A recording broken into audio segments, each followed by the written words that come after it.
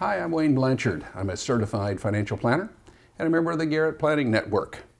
Our question today is, what decreases paid-in capital? Well, paid-in capital is all the money that comes in from the sale of when you bring in all the investors in the company. So everybody that invested the money, the total paid-in capital is how much they invested in the company. Pretty simple, right? Well, how do you decrease that? Well, when somebody that invested their money into a company, they got shares for that. So the way you decrease paid-in capital is basically anytime you buy back shares. There are certain times when companies will have excess money. Maybe when the stock sold for a certain maybe the stock was issued with kind of a value of $50, but the market value was $70. So a lot of times companies will take that additional $20 and put it in another fund and use it later on to retire some of the shares that are outstanding.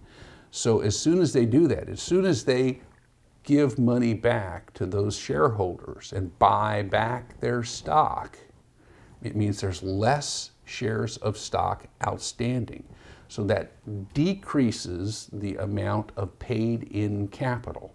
In other words, they deposited so much, but you gave so much back to them, so now your paid-in capital is less.